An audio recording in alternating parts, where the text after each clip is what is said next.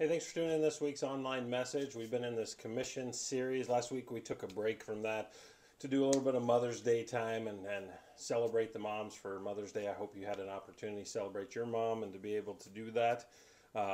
We're back into the idea of the commissioned and what we're all commissioned for. Like I said before, we worked through the marked series, the idea that we were marked for a purpose so that we saw Jesus's life through that series and the things he did. And then those are the things that we are to do, the things that we should clothe ourselves in his character, and then the way that he cared for people for us to be able to walk into that. We went into Easter with the ransom series, and that we were ransomed in order to do something, which was our life was saved through Jesus Christ in order to pass that on to so many others. And that's really where we're at in this commission series. When we say yes to Jesus, we've been commissioned to make disciples. That's where Matthew 28 comes in, and it's to go and make disciples, and that's where we've been. And as we come through, we're in the first part of the book of Acts here, really looking at how the first church was, to glean as much as we can. So today we're going to be in Acts 2. Last week, the week before last, it was Pentecost, and we looked at what Pentecost meant and what happened on that day. And now we're going to look at church in the community that it is. You know, being a Christian is being a part of a community. You know, there are rules within a community, and there's an inward expression outside that we have to look at. The importance of a community is really overrated a lot of times. There's, you know, personally, I like to make jokes occasionally because I'm actually an introvert by heart, and so I think a lot about just having a cabin in the middle of nowhere in the woods, away from everybody, just doing life and the peace and the quiet, kind of living off the land kind of thing. But the fact of the matter is we are all created to do life with others. We're here and created to do it in a community. And I think sometimes that's really underrated in choosing a church community. For a long time, I didn't want to go to church itself as an organized or a local church. And there's a lot to be said in engaging in a local church and to have that community within. And so I'm not sure at this point in life where I can find anywhere that as a Christian you don't need community, because I believe you do. I believe all of us need that community because we need to be able to be raised up, encouraged. We need to be able to raise up and encourage others. And there's no possible way to actually disciple without being able to do that. So today I want to look at Acts 2, specifically verses 41 through 47, and really what the first church was like. And so to connect this theme, Acts 2 shows us how the Holy Spirit really miraculously reverses this curse that we found that God put on Babel in Genesis 11. And he created this new community through the gospel. And the picture was to see this community as really a wonderful reminder of what church should and can be. And so I want to share a little story about Billy Graham that I read. At the height of the Cold War, Billy Graham visited Russia to meet with the political and religious leaders of the time. And many leaders in the U.S. actually criticized him for not taking a more prophetic role when he chose to do this. And one occasion, someone actually accused him of setting the church back 50 years. And Graham himself responded in his book. He said, "I am deeply ashamed." And then he pauses.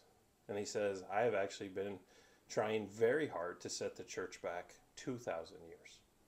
To take it back to what that original community, what the first church was really like. Because over the years, it's really easy for it to mold into things that it was never intended to be. Like, church exists for a purpose. And so he was very intentional on what he was doing. So we must not glamorize the early church, because it did have its problems, had a lot of problems. As a matter of fact, all the letters that Paul wrote to the other churches, like the Ephesians, to the Corinthians, those were letters of really some encouragement, but it was also to get them to make the changes that they needed to make, because they were making decisions that they shouldn't have. But not really much different than some of the problems that we have in churches today, to be honest. But being Christian does not mean nostalgically looking back at a glory day. We should, however, take a frequent glance back and look at the early church. Let's look at today. What I want to spend time in is how they related to God, how they related to one another, and how they related to the world. And so we find a beautiful picture of how the church, with all its imperfections, can be a community like no other. And let's consider this in the idea of three postures of the early church: an inward posture, an outward posture, and an upward posture. And that's what I want to work through here today. But let's jump into the scripture so you understand what it says. Acts 2 verses 41 through 47. Now this is right after Pentecost. This is right after Peter has a sermon to everyone right after Pentecost. And this is what happened. It says, those who accepted his message were baptized, and about 3,000 were added to their number that day. They devoted themselves to the apostles' teachings and to fellowship, to the breaking of bread and to prayer. Everyone was filled with awe at the many wonders and signs performed by the apostles. All the believers were together, and they sold property and possessions to give everyone who had need. Every day they continued to meet together in the temple courts. They broke bread in their homes and ate together with glad and sincere hearts, praising God and enjoying the favor of all the people. And the Lord added to their number daily those who were being saved. So it's important for us to look at the posture of what church was, because this is the posture that we should have as a church. So one of the first postures I want to look at is the church. The early church had a healthy inward posture. Now, what I mean about inward is not inward as an individual, inward about the church and the brothers and sisters of Christ. In verse 42, it says, they devoted themselves to the apostles' teaching and to fellowship, to the breaking of bread and to prayer. So we see them devoted to that. We also see in 44 through 46, it says, and all the believers were together and had everything in common. They sold property and possessions to give to one another in need, and every day they continued to meet together in the temple courts. They broke bread in their homes, and they ate together, glad and sincere hearts. And because of all this, upon receiving baptism, like these 3,000 new believers immediately began devoting themselves to one another. The gospel radically transformed how they viewed their possessions, how they viewed their time, and how they viewed even their own identity. I mean, look at in verse 41, they were a new people. In verse 42, they had this new devotion about them to Jesus. And in verse 44, they were a new community. You know, their compassion, their humility, their joy, their mercy, and their devotion could only be attributed ultimately to the power of the Holy Spirit working through the message of the resurrected Savior. So we can't be a community for Jesus Christ without Jesus Christ. And this picture of unity and compassion flies in the face of the radical idea of individualism that often permeates from the church. If we're only caring and focused on ourselves, then we're not focused on each other as a community, as a whole, as a body, as the bride of Christ. You know, many believers make a sharp distinction between their relationship with God and their relationship with the church. And this passage, it doesn't give us that luxury. You know, when God saves us, personal devotion to his community is not an option. We are called to be a part of the body. We're called to find our gifts so that we can use them in the edifying of the body. We're called to disciple, to raise those up in what Jesus has commanded us to do. And we do this in our time, talents, and treasures. You know, that's why weeks ago when I talked about this discipleship pathway, and that it's like a pie and we all have a piece of the pie that we're supposed to be a part of, it's serving. When we look at this as serving, we need to make time for it. It's finding your spiritual gift and using it. That's your talent. And it's tithing. That's your treasure. You know, Christians must have a healthy inward posture. Sanctification is a community project. It's not just individual, it's us as a whole. And it's not just, when we look at Israel was looked at as a nation as well, not just the individual. You know, unity comes from the healthy inward posture. See, God intended his people to look to one another for encouragement in the gospel. We know that in Colossians 3, verse 16 and 17, it says, "Let the message of Christ dwell in you richly as you teach and admonish one another with all the wisdom through psalms, hymns, and songs. From the Spirit singing to God with great gratitude in your hearts, and that whatever you do, whether in word or deed, do it all in the name of the Lord Jesus, giving thanks to God the Father through him." But we're also supposed to have this inward posture and exhortation to endure.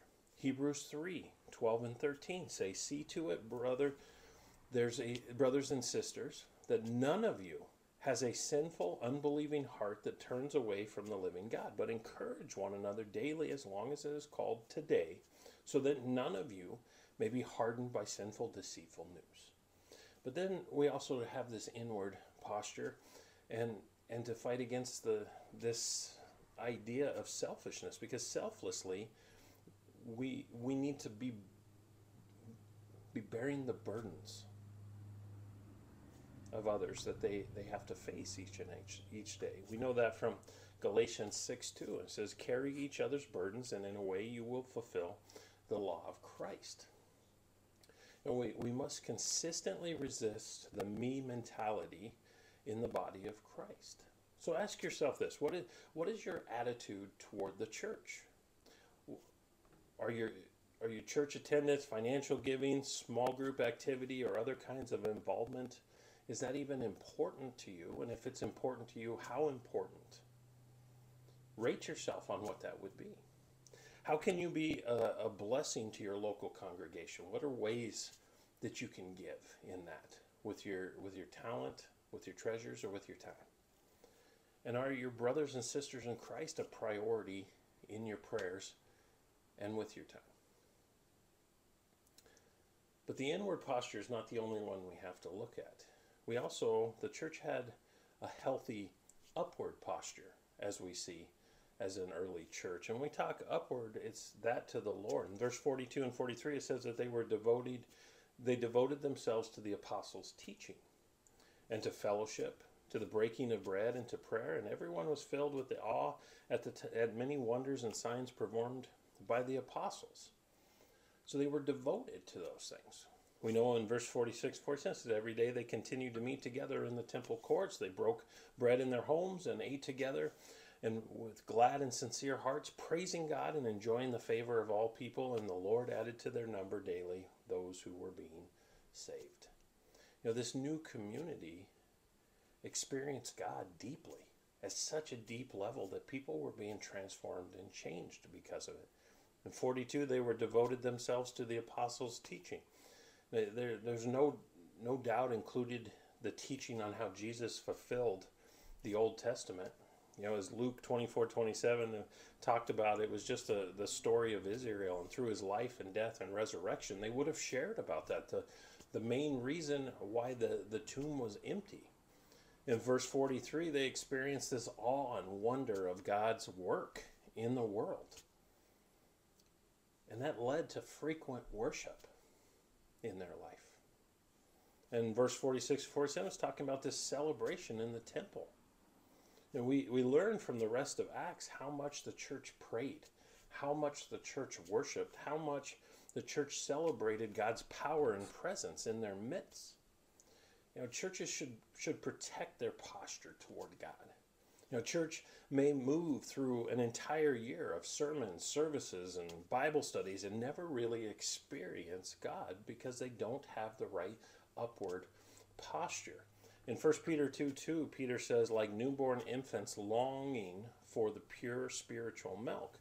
Many interpret Peter here as saying something like longing for the word of God the way an infant longs for milk. And, a lot of times messages and sermons will focus just on that bit. But if Jesus is also the Word, and Jesus is also God, and the Holy Spirit is those things as well, this actually also means more than just get in the Word only.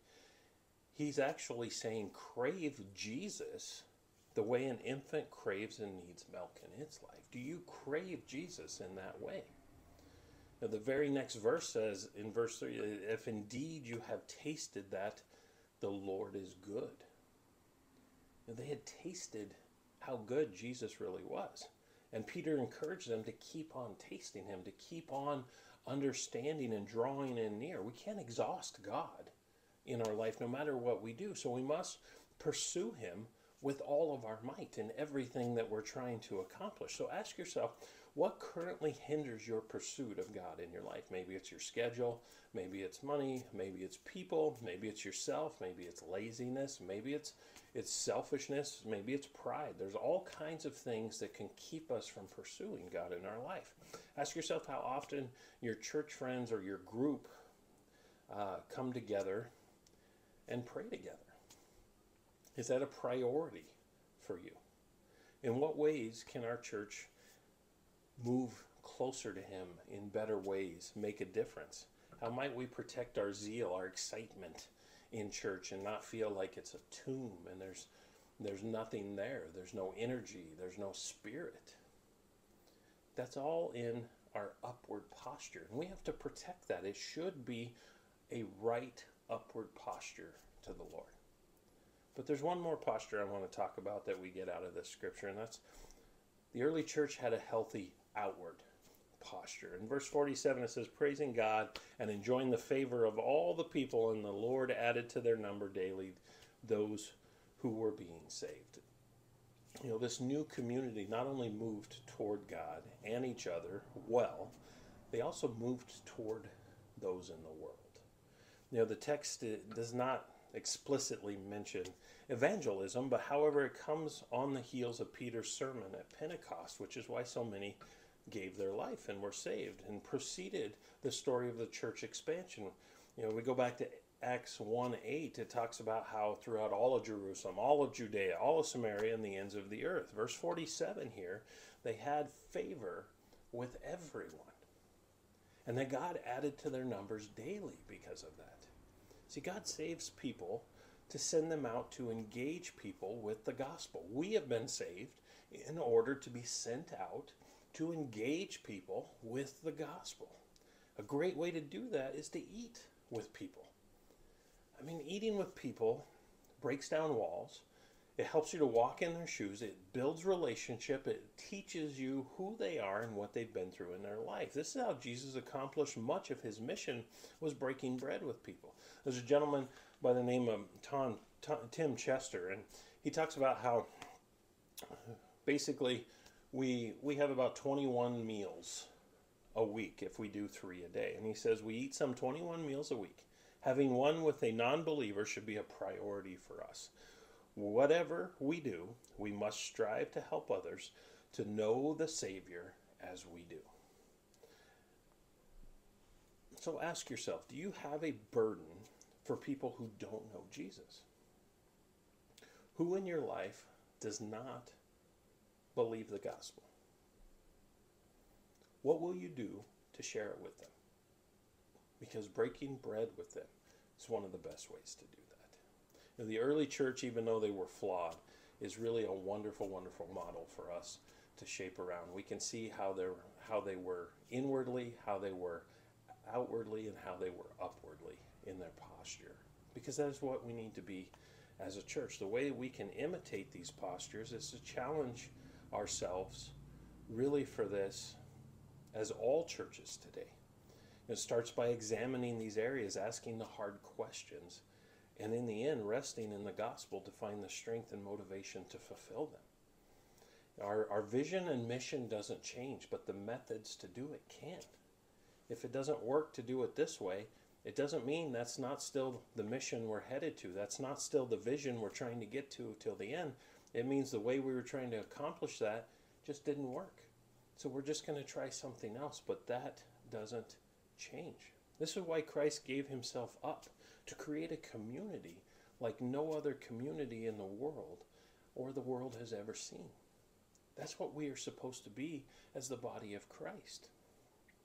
You know, this is why as a church, our purpose is to do the following things: to reach. We reach. That is our outward and upward posture. We're here to raise people up, and that's our inward and upward posture. And we're here to help release people to do what God's asked them to do. That's an inward and an upward posture. You notice they all three of these have upward posture in them, because we can't do it without the power of the Holy Spirit. We can't do it without giving the glory to God. It has to be Him, His power. Greater is He who is in me than he who is in the world. And this is our worship to the Lord. And my prayer for us is that we would be that community. And that comes down to us choosing the right inward posture. That we would love our brothers and sisters in Christ. We would keep unity in that. We would speak well. We don't have to always agree. We don't have to go to all the same churches. But we do need to stand on the hill we would die on, that Jesus Christ is our Lord and Savior. That forgiveness is necessary, and that sin is sin, and that needs to be repented in our life. We have to stand on those things, and that is a proper inward posture. We also have to look at keeping the proper outward posture. Like, we're here to reach and make a difference, to share the gospel. That's what that community was about. There was added to their numbers daily because it was priority. It was their outward posture of worship. And all of that comes down to our upward posture. We must have the proper praise and gratitude and thanksgiving to the Lord. And so we pray here today for that posture here in our life. Father God, we come to you to change our lives, to change our hearts, Lord. That we would posture rightly to you, to the world, and to our brothers and sisters, Lord. Lord, that we are here to reach those because we have been reached. To share the gospel with those who don't know you, Lord. That we would be out there with the right outward posture. And Lord, that us as brothers and sisters would gather together to pray together, to praise together, to carry each other's burdens, Lord, to be there for one another, and to help raise each other up, Lord, to learn more and more about you and to be more of a follower of you, Lord. Denying ourselves and taking up our cross. And Lord, that our upward posture be right and righteous, Lord, that you would have the glory, and we know where our power comes from. Lord, help us to do that in Jesus' name. Amen. Well, I hope you've enjoyed this part of the commission series as we continue with more of it as we carry on. Hope to see you next week.